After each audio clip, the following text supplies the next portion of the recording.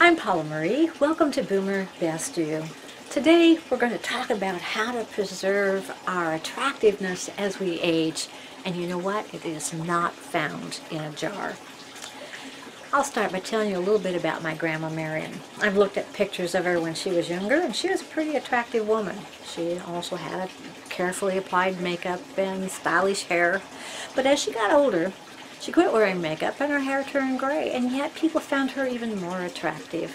Maybe it was her smile or her genuine interest in other people, or maybe it was her generous spirit.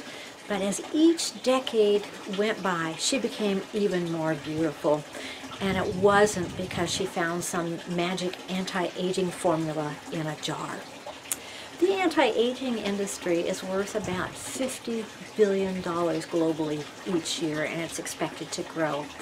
So that very term, anti-aging, which is a pretty clever term, but it means against aging. And so they're making a huge amount of money. The anti-aging industry is making a huge amount of money by promoting an unhealthy fear of aging. And what's worse is that women are the primary targets of those anti-aging messages.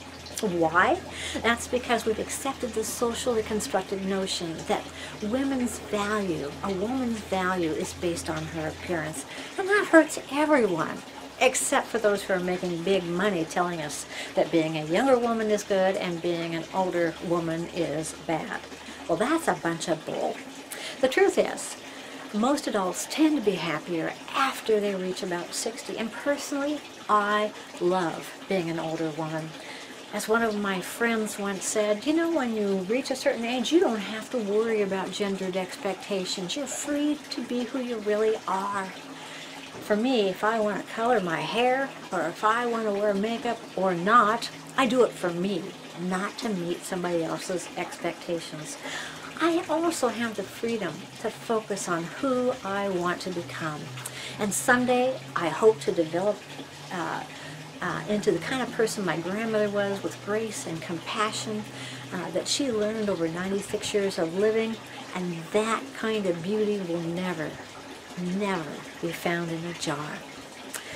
Thanks for joining me today, and I hope you have a truly beautiful week.